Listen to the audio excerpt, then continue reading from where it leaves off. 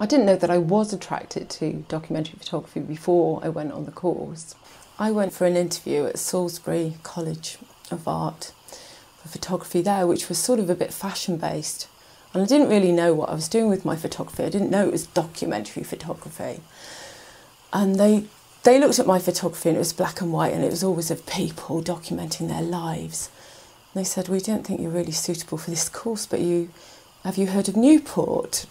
So I changed all my options and looked at it and thought, wow, this is definitely the course. This is exactly what I'm doing and marries up with what I want to do with my photography. The building was amazing. Great big round windows and staircases and fantastic big old doors.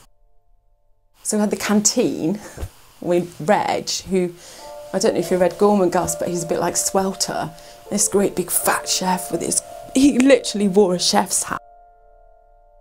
Sometimes we had somebody's birthday or a party down there, and just the whole building was vibrant. David Home was always there, always in the background.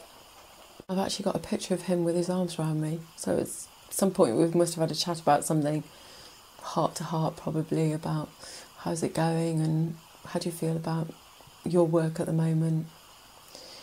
I always felt desperately insecure about what I was doing. Because at the end of the day, you went back for a crit almost every day in the first year.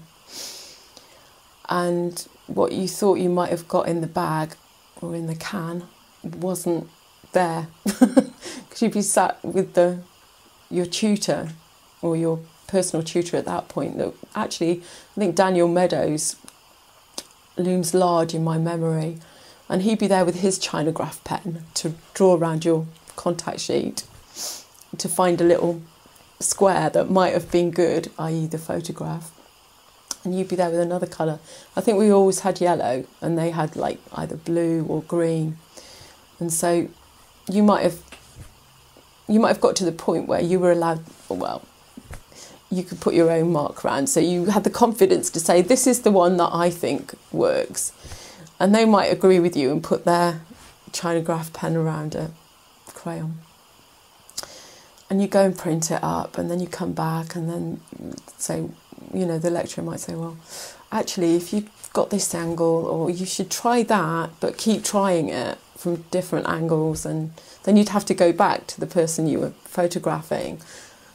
Please, do you mind? You know, sometimes you might have to go back to the same person on 3 or 4 occasions. I've got quite a nice shot that I like of a lot of old ladies in a row under those old-fashioned hair dryers that come down and they've all got their curlers and their nets on, and there's this trolley with all the hairdressing equipment in the foreground, and then of course you do a shot of the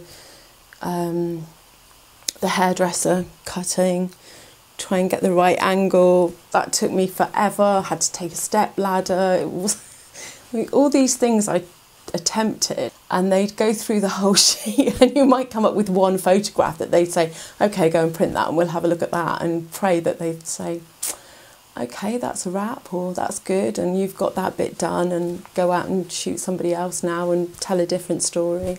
I lived in a certain street where there was a hospice. Charles and Diana had come to Wales. They were coming to the hospice next door as part of their trip in that part of Wales. And we'd had the police round checking the house, making sure that the house was security tight. And it started raining and they'd all got umbrellas up and I hadn't got an umbrella and I was getting drenched and it was getting dark and Diana was still in the hospice and we wondered if we were ever going to see her. And literally 2 hours later, they came out in the dark, no light, chances of taking a photograph. There I am, cynical student, royalty, whatever. Diana comes out and I'm like, what?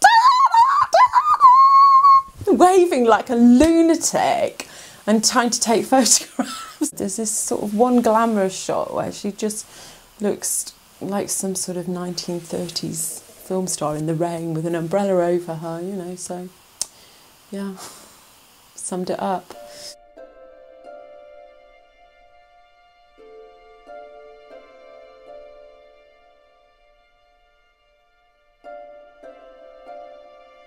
Thank you for giving me enough skills to take lovely pictures of my daughters, and the most important thing in my life has been being a mother. My daughters have said to me, "We've got some fantastic pictures, Mum."